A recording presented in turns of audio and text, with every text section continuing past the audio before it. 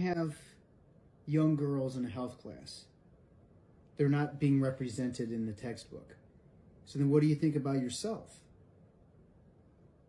What do you think has occurred that could have a possible correlation to this?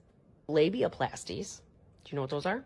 I can guess from the name. Yeah. You go in and they make it, look like a textbook. Now, I will say there are women who have had to have necessary surgery because it has caused discomfort for them. So I don't want to discredit that. The rate of that cosmetic surgery has gone up more than 50% between 2014 and 2018. Whoa. This is cosmetic plastic surgery. I don't like the way my vulva looks. Make it look prettier. 50% in 4 years?